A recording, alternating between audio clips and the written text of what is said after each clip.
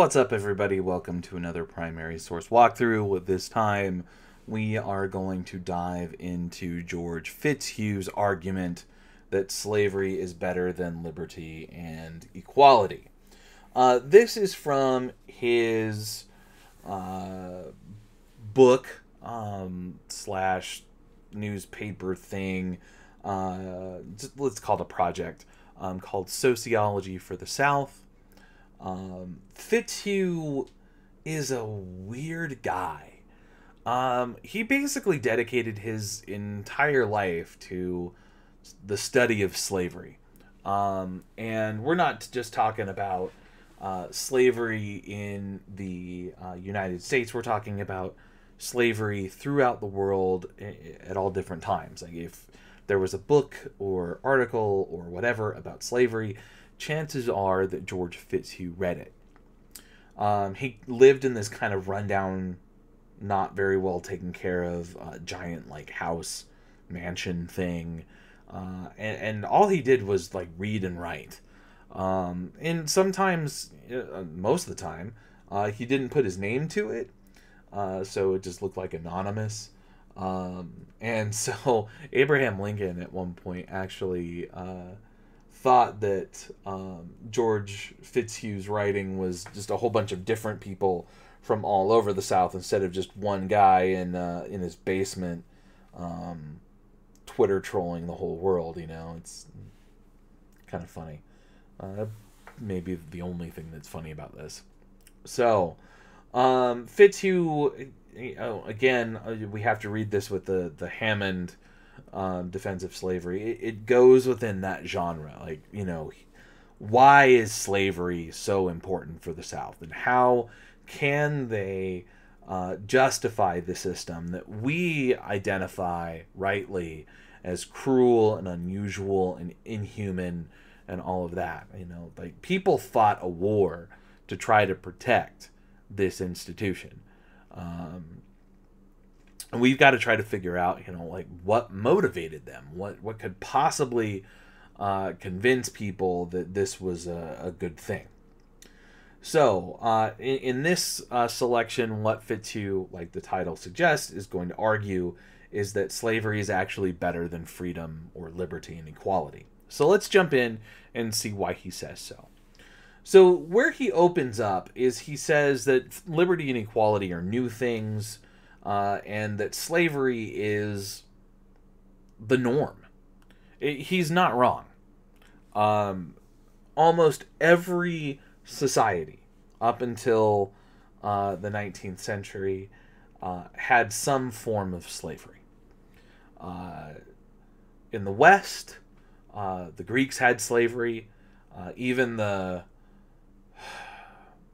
quote-unquote freedom-loving Spartans that we romanticize in this country, they were the worst slavers of them all. Their whole state depended on slavery. You should not celebrate the Spartans. They were awful. And if you do celebrate the Spartans and you're like, what are you talking about, Dr. Hevert? The Spartans are the best. You need to do more research. They're awful. And I encourage you to look deeper and read some real historical sources. They were awful. Just awful. Rome had slaves. A lot of slaves. There were there weren't slaves like we mean slaves in the Middle Ages. In the early Middle Ages in Europe, we call them serfs instead. And even that's a little bit sticky. It's a completely different system, where you have oaths and labor. It's a little bit more confusing. It's unfree labor, so if we want to be as general as possible, we could call it slavery. There's slavery in the Islamic world. There's slavery in the Chinese world, in Central Asia, in the Americas. There's slavery. In Africa, there's slavery. It's everywhere. So Fitzhugh isn't wrong about that. And he says that we, the United States, are fairly unique in our experiment with liberty. France, he says, is another one that did away with it, and he says that this experiment has failed. That with slavery gone, there's been more crime and poverty. That's what pauperism means. So, he says we have conclusive proof that liberty and equality have not conduced to enhance the comfort or the happiness of the people. So, freedom and equality has failed. Crime and pauperism, poverty, have increased. Riots, trade unions, strikes for higher wages, discontent breaking out into revolution. These happen every day. And if slavery existed in the North or in France, people would be a whole lot happier. And again, he's making this connection in the next paragraph that where we see liberty and equality, we see a rise in poverty and crime. He gives us no data for this. I mean, he's not, 21st century political scientist and shows us data. I don't think that's necessarily true. I think even in places where there is a lot of slavery, there still is pauperism and crime. There's still poverty and crime. Not everybody was a super rich slaveholder in the South. Let's keep that in mind. So,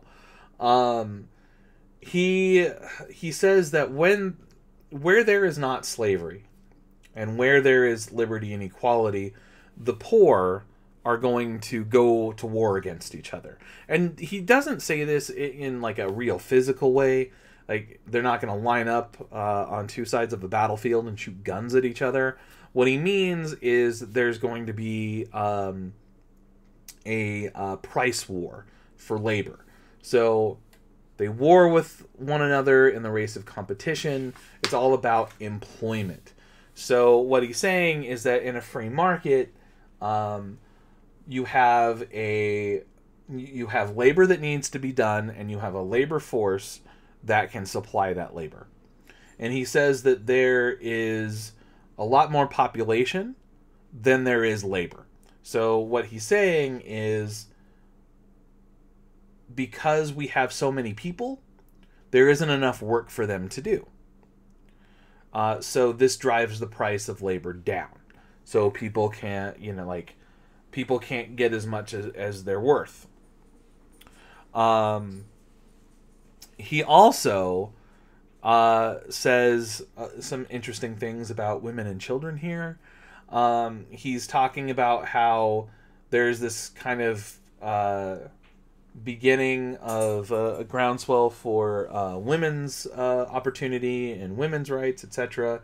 And what he says is that women should not be working. We should not set them free because they're children. That's what he's saying right here. But half of mankind are grown-up children, and liberty would be fatal to them. So that's a whole nother can of worms that isn't necessarily connected to our thoughts on slavery, but keep that in mind. He's willing to go there. All right. So he continues, and he says the most important question is, how does slavery affect the slave? And he goes on this kind of weird it seems weird to us, where he starts talking about communism. This is from the 1850s. This is 1854. So, this isn't like Leninism or Stalinism, because that's 20th century. Like, this is probably like pure, unadulterated Marx. And even then, man, that's a... When did Marx write the Communist Manifesto? I should know that off the top of my head, but I don't memorize dates. Yeah, it's around this time. So, maybe that's what he's talking about here. Let me look at the date for the Communist Manifesto. Okay, 1848. So this, yeah, I would imagine that he's probably reading Marx here, and maybe reading Das Kapital, in addition to the Communist Manifesto. Let me see the date on Das Kapital.